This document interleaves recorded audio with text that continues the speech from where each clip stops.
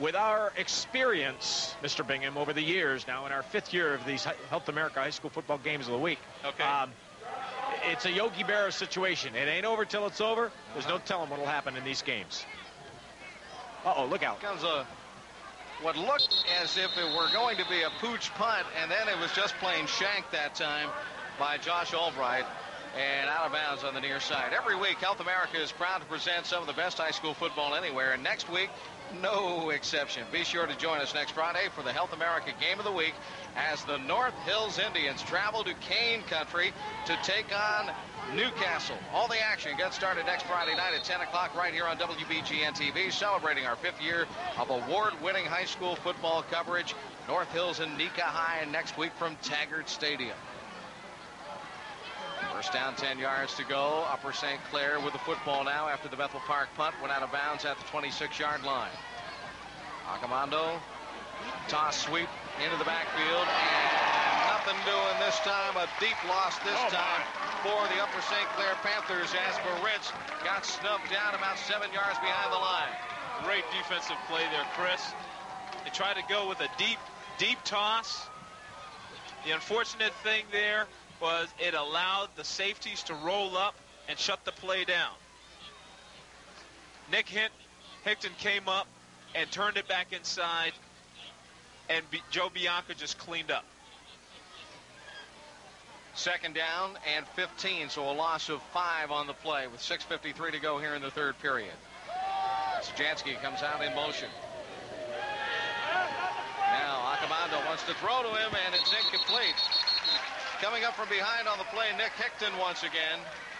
And that pass just a little past the fingertips of Sajansky, but he had to be hearing Hickton coming at him. He heard footsteps. Not only that, that pass hung a little bit. And had Hickton gotten a little better jump on it, that could have been 6. Sidelines of the Bethel Park Blackhawks playing here at home tonight. This beautiful facility in the South Hills of Pittsburgh. 6:43 to go. We're in the 3rd quarter. Chris Shovlin, Greg Bingham, and Keith James on the call. Wing right and a flanker out to the left side. Accomando will take the straight drop. And his pass is caught by Moritz. And he's a bug on the rug, stealing an old phrase from the old gunner. And a first down for Upper St. Clair, a gain of 16 on the pass play. Well, that could get him cranking here in the 3rd quarter. Moritz ran a seam pattern, came off the right side. There, Bethel Park was in a cover 2. The downside to being in cover 2 is if you hit it right, your middle it's always going to be open. You have your safeties dropping off, your linebackers usually going out to the flat, and the middle of the field is usually wide open, as was the case there. First down and 10 for the Panthers, a tight slot left formation this time. And again, end around, and there's Moritz with another big blast and another gain of 17 or 18 yards on that run inside. The inside handoff reverse out to the 44-yard line. Another St. Clair first down. Chris, that was a great play. Underneath handoff. Misdirection play had Bethel Park flowing one way, and a block just came. Great play. Super blocking up front. Number 53 for Upper St. Clair just drove his man out of the way and opened up the hole. Now here we come. St. Clair and the 53, by the way, Mugg Sullivan with that good block. First down and 10. Accomando with the play action fake. Now gives off Sajansky. Almost ripped down to the backfield, but he slips the tackle and goes down finally at about the 40, maybe to the 41. He was taken out that time by Doug Dilla, who scored a touchdown earlier in this game on a 37-yard fumble return for touchdown, but we have an injured Upper St. Clair Panther on the field right now.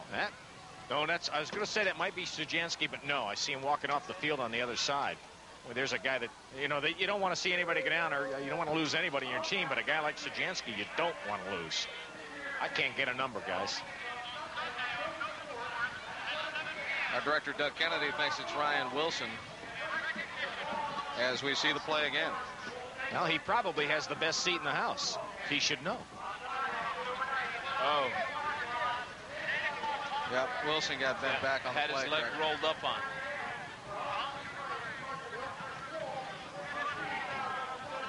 All right, with the injury timeout on the field right now, we have 5 minutes, 36 seconds left in the third. It is Bethel Park 14, Upper St. Clair 6. Back in a minute on the Health America Game of the Week.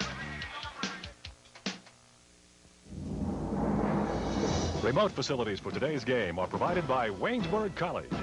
Make a difference. Scholarship, leadership, and service. Isn't TCI's digital cable service wonderful? Sure. It's so easy to find out what's playing with their on-screen interactive guide. Oh, great channels, outdoor life, encore westerns, classic sports. I love Turner Classic Movies. George, what do you watch on TCI Digital? George usually watches romance classics with me. Whoops. Okay, let's play cards. Here we are back to the action, and Accomando going to roll out. He's going to fire downfield, and it's incomplete. Over the hands of Moritz, who was outstretched that time, but just a little too tall with that ball.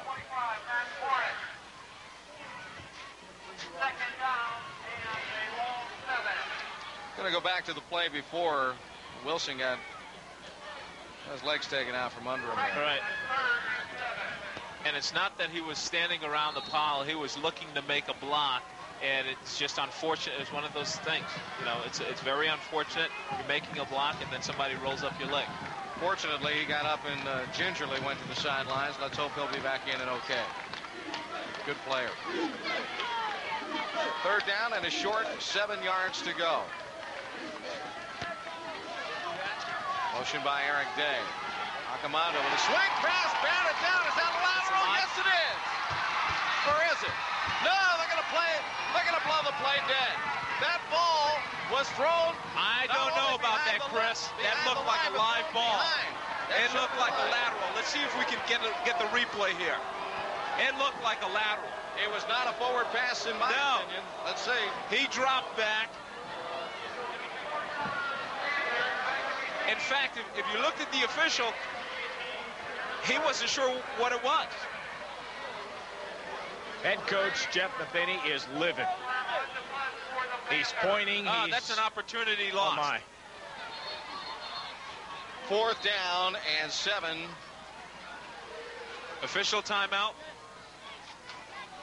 I'll tell you what, from our angle high above the stadium, when we were almost back where the pass was thrown, it looked indeed like a lateral. Not a forward pass at all. Chris, you said high above the stadium. The way this facility is here in Bethel Park, you're not in Allegheny County anymore, are you? Holy cow, you guys are up there. I think we might still be at the top rung of the airspace. Let's take a look at this again. It's dropping back. From this angle, it's difficult to tell, but from our vantage point, it definitely looked like a lateral. Seb Corradetti was the man who swatted it down, and then they tried to return it, but to no avail. And now the punt down near the goal line. And is it in the end zone? Yes, it is for the touchback. All right, we're going to take a short timeout. 4:56 to play, third quarter, 14-6. Bethel Park in the lead. Back right after this on the Health America Game of the Week on WBGN.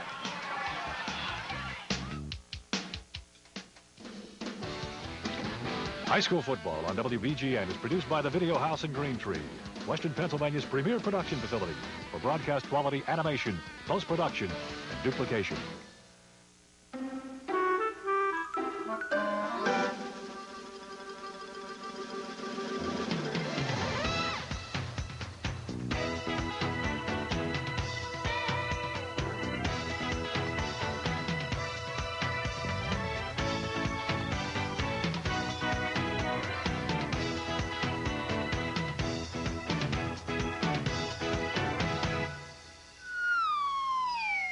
Next time, make it Kings. Back to the action here at Blackhawk Stadium in Bethel Park. Chris Shovlin with Craig Bingham and Keith James, the good doctor, on the sidelines. And we've got the hometown Blackhawks leading by a touchdown and a conversion at this moment. Bethel Park got out to a 14-0 lead before Ron Blue hauled in a 1-yard pass from Accomando and a good drive by Upper St. Clair right at the close of the first half. Now Storino back in. He wants to go long. Angelisi is there. Fingertip catch at the 40, and he is dragged down to the 34-yard line. That was a great catch. You know, during warm-up, they were working on that sideline pattern, and Angelisi, he ran a similar pattern, and they caught him right down, near the 10-yard line, and he did a tightrope. If you looked at this, they rolled out, and he had his man by 2 steps. And the other thing, too, he had the height advantage, and that made a big difference. He was just a fingertip away from breaking that one all the way, too. Great pass by Storino. Roll out to the right. Got some air under it. Great play. Great pass and catch play. Come back to the action. Dan Richmond climbs out of the pile after running it forward on a straight dive up for an 8-yard gain. And Bethel Park has the ball at the Upper St. Clair 25-yard line. 3:28 to play, third quarter. Blackhawks by 8. And threatening again. Now the give straight to the fullback this time, and they're going to run it up the middle. And it will be close to the first down on this play. Depends on where the spot is. It looked like he got pushed back. At first, he thought it looked as though he may have had the first down. But he was pushed back.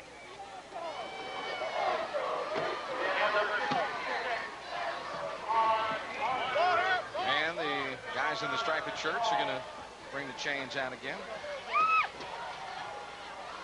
Remember that for the best in local high school and college action every Saturday and Sunday, it's WBGN TV. This Sunday, Central Connecticut State takes on the Robert Morris Colonials at 1:30. I'll be on the call along with Bill Fontana in that game. And remember, we have a full slate of games on Saturday that features a replay of tonight's South America High School Game of the Week, Upper St. Clair at Bethel Park, starting at 5. And the live broadcast of Hanover at Washington and Jefferson on the Allegheny University Hospital's Cannonsburg College Game of the Week. The W&J pregame show starts at 1:20 with a kickoff at 1:30. That's all right here this weekend on WBGN TV. Clock is stopped with 3:03 to play in the third period. Bethel Park 14, Upper St. Clair 6, and the chains are out measuring the down. And it will be shy by about the length of the ball or so.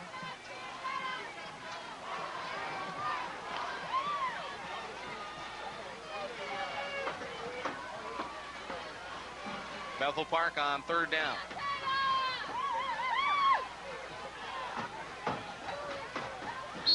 Blackhawks wearing that orange uniform top tonight, and under the clear night sky, that orange is almost ablaze here on this football field under the lights. Straight give and a first down for the Blackhawks, and carrying the mail that time, Mike Enyart, the senior, 5'11", 195. There's a straight handoff. Chris, what I noticed there, as opposed to a couple of the other plays, their offensive linemen tightened down their splits, which is kind of interesting. You would think that you want to, maybe kind of keep it open a little bit to allow some room, but they tightened down their splits, and they still were able to be successful in picking up the first down. 2 receivers to the left side out of the eye this time. They're going to run it. And stacked up at the line, Dan Richmond. All of a sudden, he burst loose on second effort and is able to dance around that left end for a couple. Dan Richmond ran it into the line. There was nothing there. He hit a brick wall, and the next thing you knew, everyone started to relax a little bit, and here it is. He came out of the pile and started to squirt around the outside. And what do the coaches tell you about relaxing before the whistle blows? You keep going until you hear the whistle. A good example of that was opening week in the NFL. Chicago Bears playing Jacksonville Jaguars on I believe it was a punt or a kickoff. Everyone thought that he was down. There was no whistle. He continued going. It was a touchdown. And Chicago loses the game. And, yes. So it can be costly.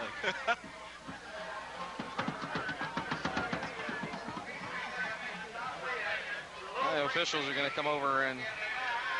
Well, you know what the officials are discussing right now? I'd like to know, Doctor. They're discussing their Health America coverage and making sure that they had the latest